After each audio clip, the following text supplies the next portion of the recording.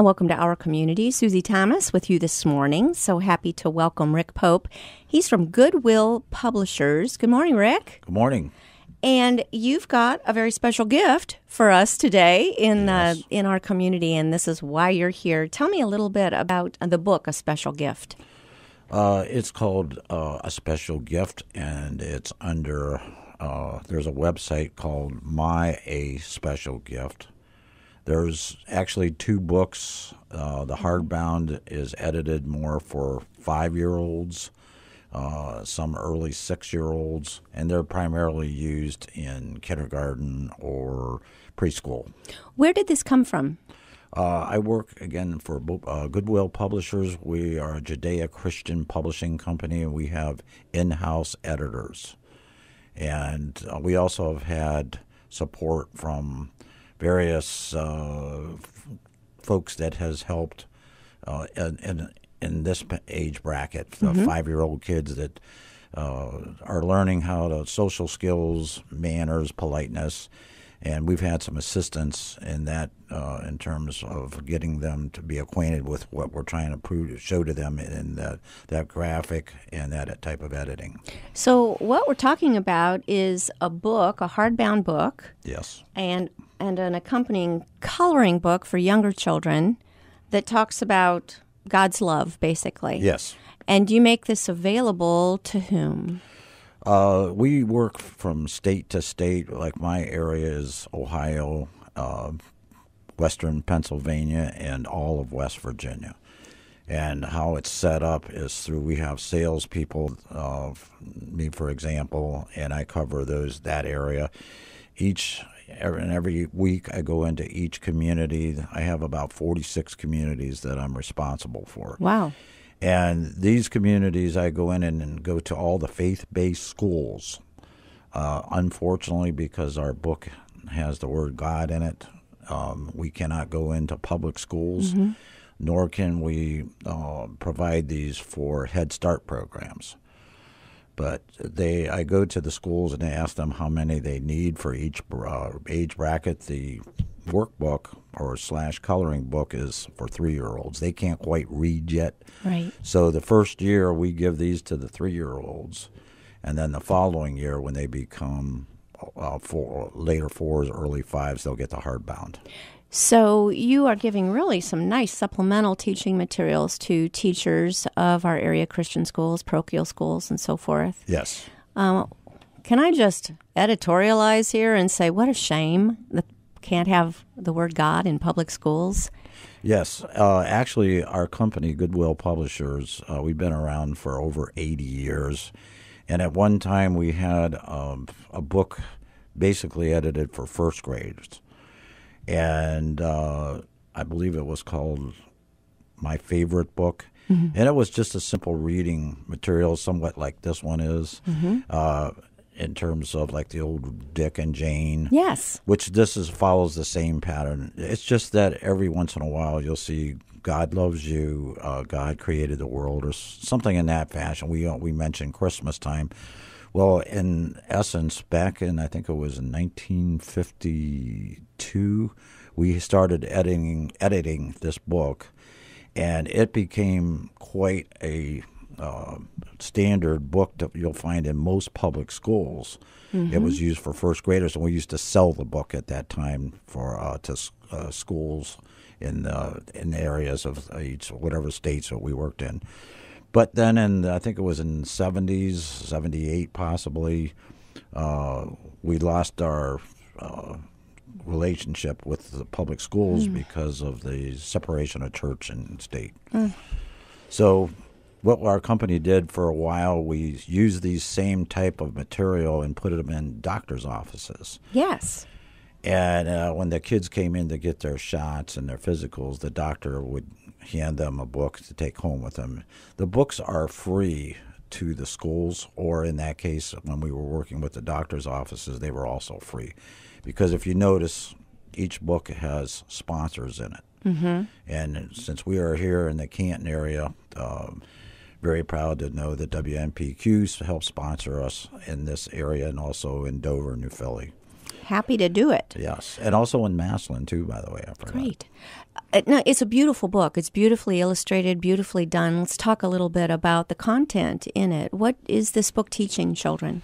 It begins with the introduction to the family of whom, the mom, dad, grandpa, and sisters and brothers and cousins. You realize, let me stop you right there. You realize right there, you're talking about something right. controversial in the day and age in which we live. Right. Can you believe it? Well, I can experience. I've experienced the questions from. I have gone into daycare centers that were not faith-based schools, but just to pacify a possible sponsor, they would ask me would you mind seeing if one of the schools would give these out?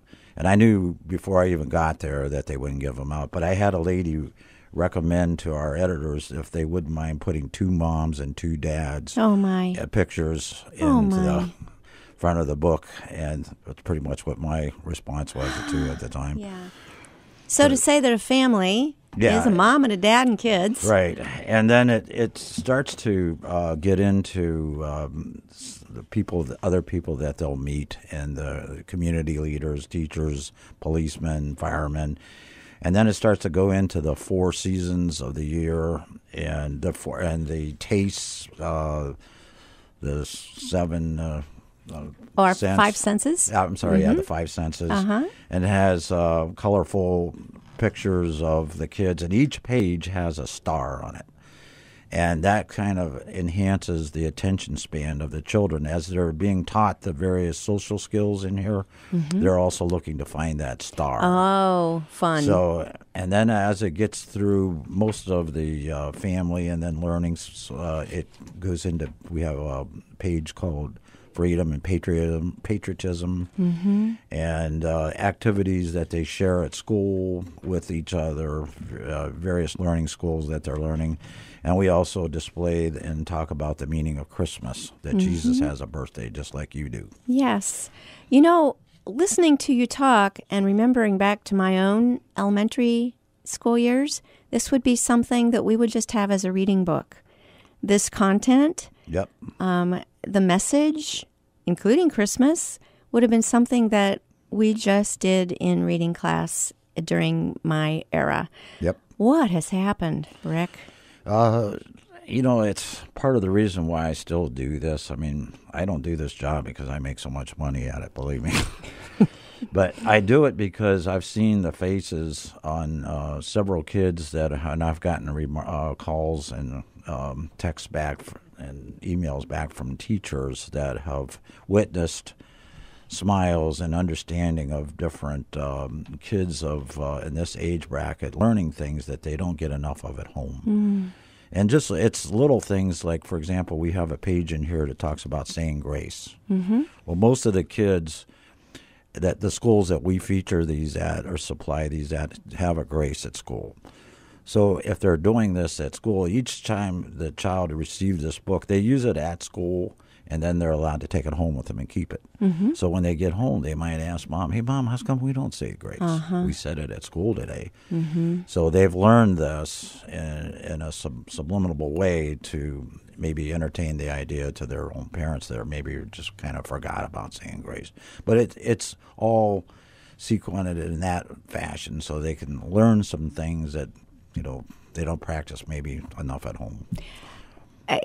Yeah, it's kind of mind-boggling, really, to think, where did things slip away? Where did that happen?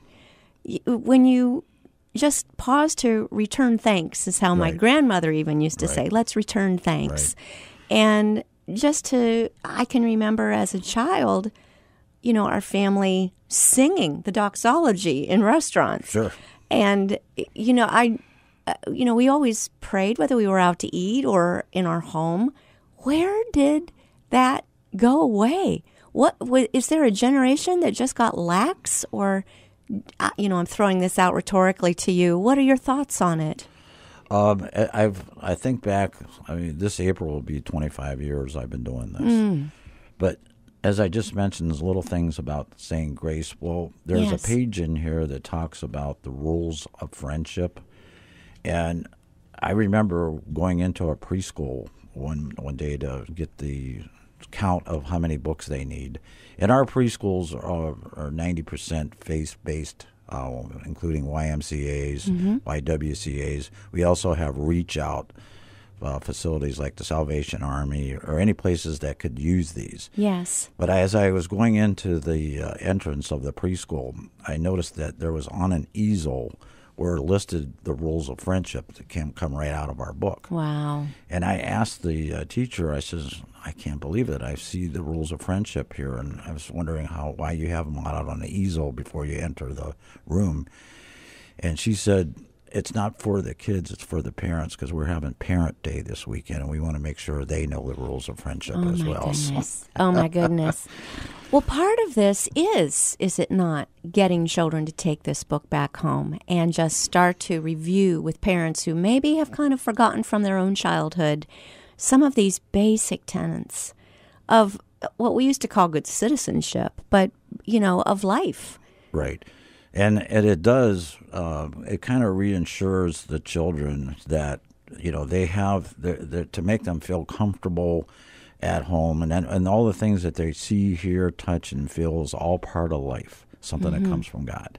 And that's what we're trying to express. Love the little section that talks about the helpers in the community, and to know that a fireman, a policeman, a doctor, and so forth, that these are friends and they're helpers. You want to talk about that a little bit? Yeah, it talks about that life is a special gift, and the people that they meet on their journey through life are also special, and that grown-ups are special, and things that they are looking forward to learn about come from adults and other people out there that share types of community jobs that will assist them on learning and how to get somewhere and learn how to do things other than what they're just growing up to learn in the home.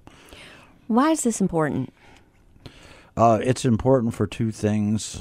Primarily is to be aware of little things about where kids, when they're growing up, just little things like, hey, let's not get mad at somebody if they have more friends than you do. And, of course, personally, and probably the reason why we're talking about this today, is to be aware of who God is. That God is somebody that gave them the precious gift of life and also gave them their mom and dad and how they got here themselves. Do you get a chance to interact with children as they're receiving this book? Do you get a chance to see their reactions or responses? Oh, yes, many times, including in my own family. I've had some incidences where the kids were learning how to read to each other, and I had to interrupt them and give them what we call one of Uncle Rick's books. So, yes, I've experienced it many times out on the road and of course, at home.